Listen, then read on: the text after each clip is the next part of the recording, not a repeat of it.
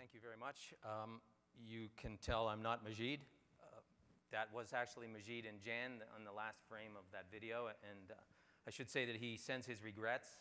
He got stuck in Europe, which is not the toughest shift in the world, but he was trying to get here and missed a connection in London, England, and therefore I'm stepping in to be Majid today to take you through what I hope will be an enlightening presentation about what we believe, and you heard some of our customers talk about it, is the reality now. So it's not that this is coming, it's here. And the digital consumer is going to shape the brave new world that we're in, and I wanted to try to talk about why digital, why now, why you need to think about it now, and how you might deal with what is happening all around us. So with that, I'm going to jump right in.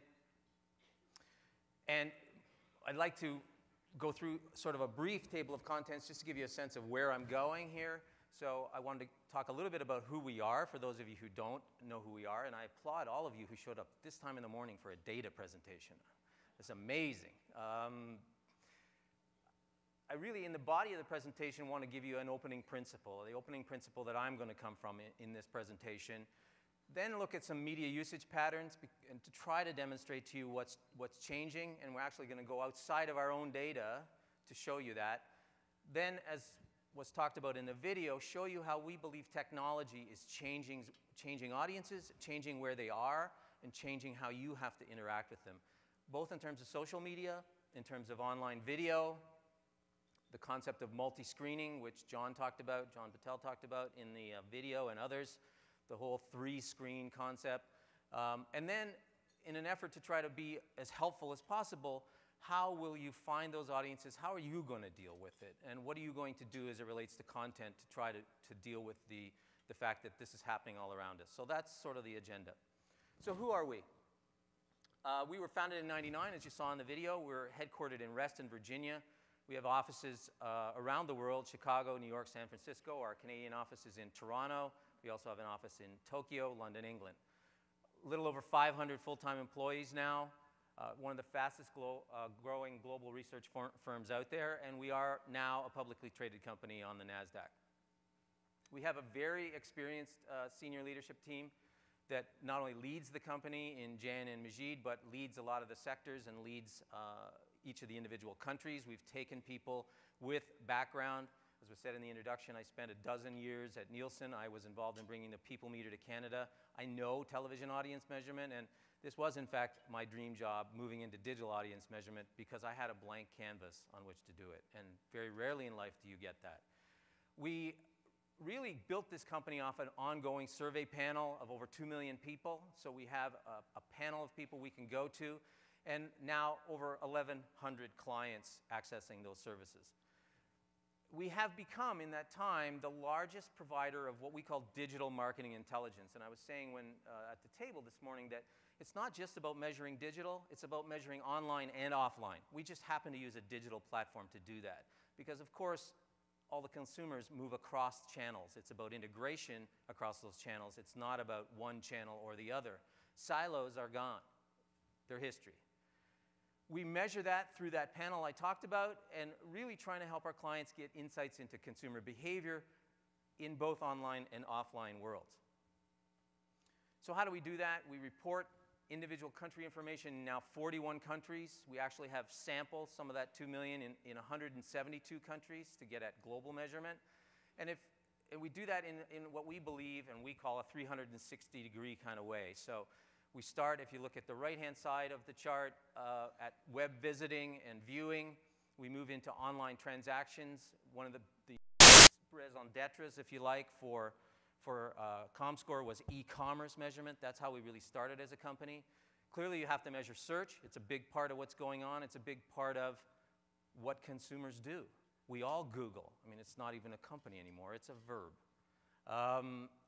Media exposure, and big area for us now is understanding the effectiveness of all this digital activity along with offline activity.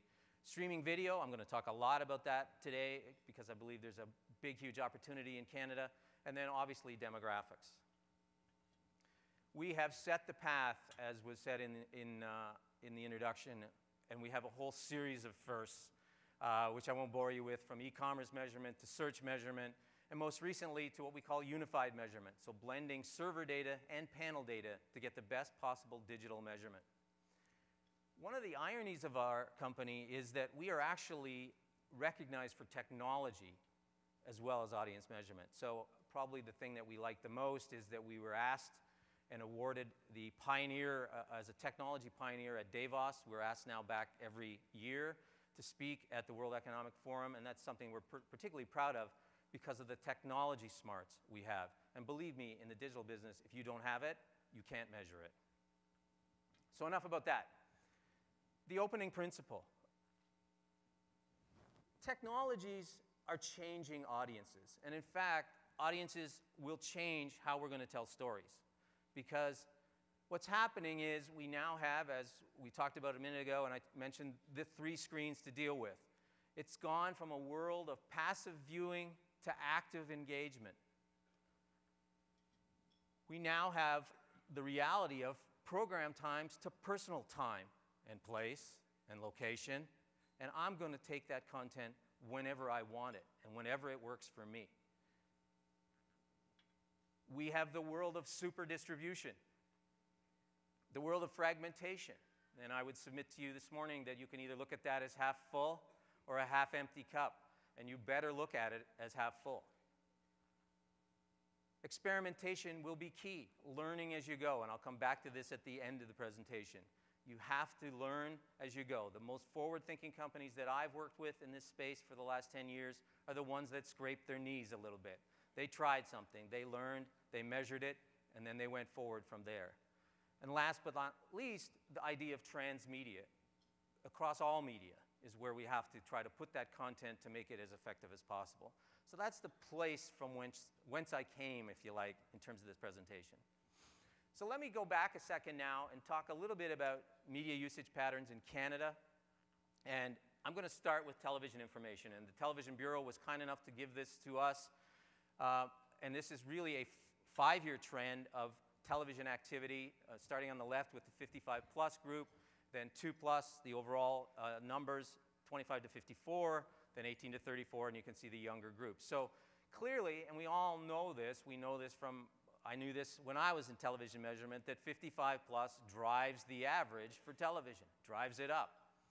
But more importantly, what's happening, and I think the thing that we have to understand, and I'll show you more along these lines, is that the 18 to 34s and the 18 to 24s and the 12 to 17s, the usage is starting to dip. Oh, so slightly on this chart, and I'm going to show you some more information on this regard.